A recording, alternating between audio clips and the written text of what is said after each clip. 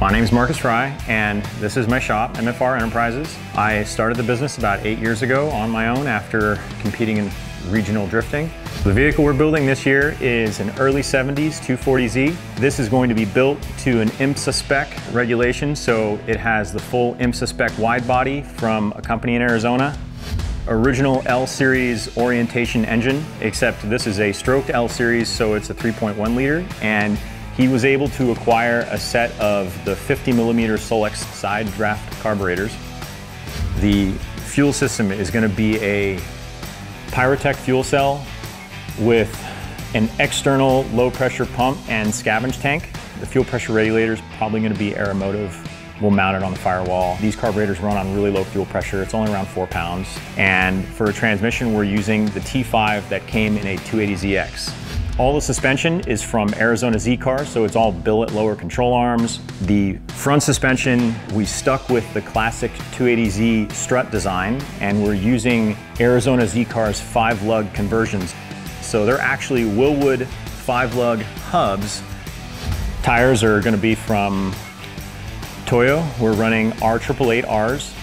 Front is a 315/30/18 and the rear is a 335/30/18. For wheel size, the rears are 18 by 12.5 and the fronts are 18 by 11.5. And the wheel brand is going to be Works Racing. All the windows on the car will all be polycarbonate with the exception of the windshield, because I've had problems with windshields being polycarbonate. They scratch really easily, can't use windshield wipers on them. Want something that'll be easy to clean and last. One driver's seat is going to be a bride. The car is going to be set up to only have the ability to have the driver. The cage is going to be running through the passenger side compartment, so no passenger seat.